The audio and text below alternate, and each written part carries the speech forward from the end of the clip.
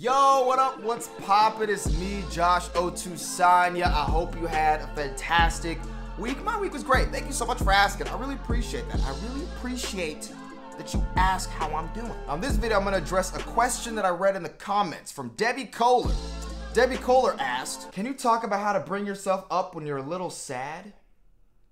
Well, I think I can do that. Without further ado, let's get started. First thing I like to do is I like to take walks, okay? There's something about taking a walk and being in that quietness and that solitude. It's great. It helps me. I feel like that solitude helps me effectively analyze whatever situation I'm in. And the cool thing is too, you can take a walk by yourself or with another person. Sometimes it's nice to have that other person there because you can open up to them and get some stuff off your chest. And also what you can do, if you're in a bad mood because of another person, you can bring that other person along with you on that walk and you two can hash it out. So that's the first thing I like to do. I like to take walks. Second thing I like to do, I like to make a list. I love making lists. If you guys don't make lists, you gotta get on it. So basically, if you're feeling down, you're feeling depressed, you're feeling like you don't have the things you want in life, you just get a piece of paper, get a pen or a pencil, whatever you prefer, and start writing down a list of all the things you can be thankful for, all the blessings you have in your life. Because look, I've said this before in previous videos, no matter where you're at in life, no matter how little you think you have, there is somebody somewhere out there in this world that wishes they had the things you take for granted. So grab that piece of paper and pen and start writing things down. It could be anything from being thankful for the roof over your head to some major achievement you had. Another thing you can do is call someone you love, okay? Call someone you love, man. Call someone you love. For me, it's always family, and I think I mentioned it before, but I live in the Midwest, and my family lives on the West Coast in the Seattle area. I haven't seen their faces in like over a year. So whenever I'm feeling down, whenever I'm feeling depressed, I always call my family. So I mean, shoot, who's gonna be closer to you than your family? I mean, sure, you can have close friends too, but I'm saying for me, it's my family. So call someone you love, call someone you trust that can really help boost your mood and really like set things straight for you. Sometimes you realize after talking to someone you care about and they paint the picture more clearly for you, you realize, oh, things aren't really that bad, or it's not really that big of a deal, or I'm not in as bad of a position as I thought I was. A fourth thing you can do is go see a movie, okay?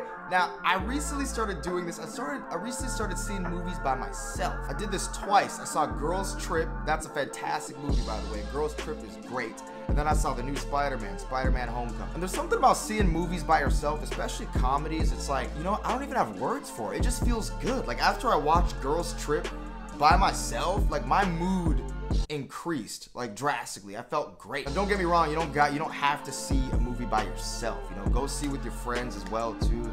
You know, I enjoy watching movies with all my friends, and we can laugh and joke about the same parts of the movie. That's a great thing too. But I do recommend, you know, see a movie. Seeing a movie can be a great experience. The fifth one, I used to do this a lot because, you know, I played soccer for most of my life, is going for a run. And this is kind of similar to taking a walk, but I'm telling you, like the act of running, the act of just exercising in general, it really helps get your mind off things and it relieves stress. And you know, if you look it up, you go to like, what are some of these sites? Mayo Clinic, or like just a basic Google search, you will find the studies show that, you know, exercise improves your endorphins. It increases your endorphins. Your endorphins are your brain's feel-good transmitters. This in turn, you know, it helps eliminate your stress. It helps improve your mood. And, you know, I played soccer, like I said, for most of my life, and I can attest to this. I got into a habit of running on a daily basis, and I can recall experiencing what's called a runner's high, which is a phrase for the increased production of endorphins in your brain. All right, sixth point. This is the sixth thing you can do to help improve your mood, and that is just spend time with people. Because, you know, sometimes